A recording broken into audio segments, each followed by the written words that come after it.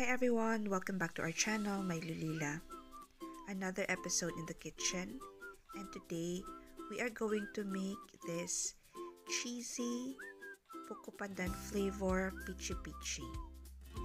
So if you want to know the recipe, just keep on watching. Ito po yung gamit kong cassava, the frozen grated cassava na mabibili mo sa Asian store. But I would really prefer yung talagang fresh, tayo yung magkayod. Tapos, tinanggal ko lang yung excess na liquid. Then, all you need to do is to combine all the ingredients, the cassava, the sugar, the water. And lye water is optional. But nilagyan ko din ng lye water or lihiya. And optional din itong flavoring.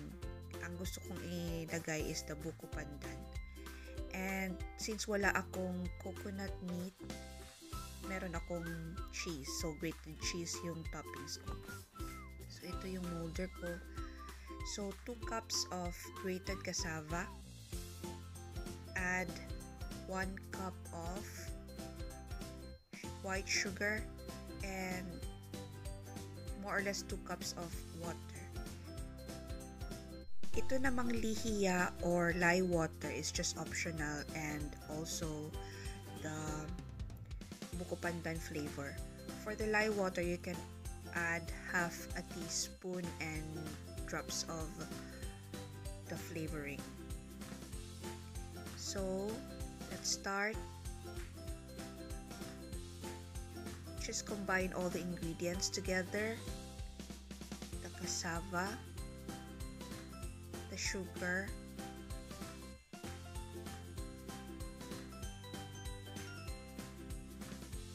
and the water.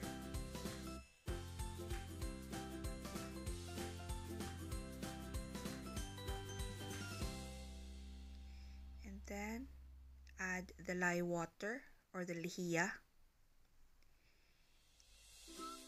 and the Buko Pandan.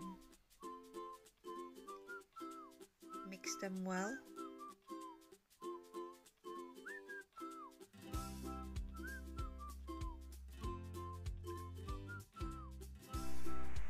Ready na po ito. Pwede na po natin ilagay sa molder.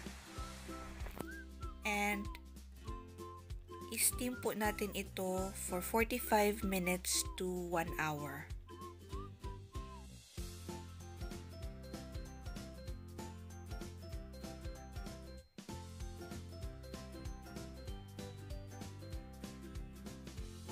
So, pag naluto na po ito,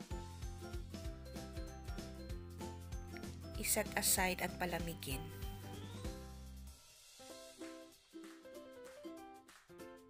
Nag-grate na rin ako ng cheese for the toppings. So, malamig na po. So, pwede na natin siyang lagyan ng toppings. Kasi kung mainit yung Pichi Pichi mo at ilagay mo yung toppings, magme-melt yung cheese. So, i-roll lang natin ito.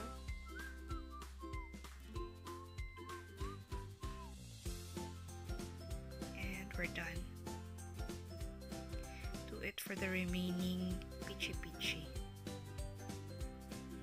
So, ito na po yung finished product natin. Soft po siya. Pero, I think kung tanggalin nyo yung lihiya, mas magiging soft pa siya. Thank you for watching. I hope you like this video. If you haven't subscribed to our channel, please don't forget to subscribe and also click on the notification bell so that you'll be notified for our new uploads.